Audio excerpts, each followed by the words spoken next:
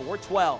Now that's some regular season hoops. The postseason is in full swing for 4A to single A schools. Kamen and Entchev traveled to Highland to see two big championship games.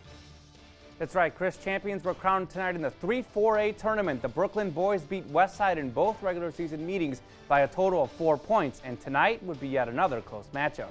Early on, it was a 3-point clinic for Westside junior Zach Preston. You get a good look at him there, and here he is. Left, right, swish.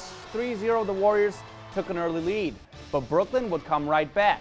Check out some nice ball movement here around the horn. A 3-ball is missed, but a nice offensive rebound and the bucket for Ballard.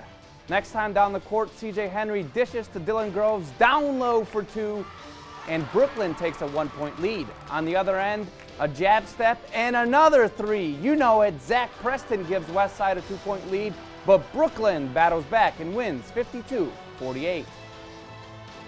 In the girls' final, it was Brooklyn versus Valley View. We pick things up in the fourth quarter, and it's Amanda Meester in the corner for a rainbow jumper.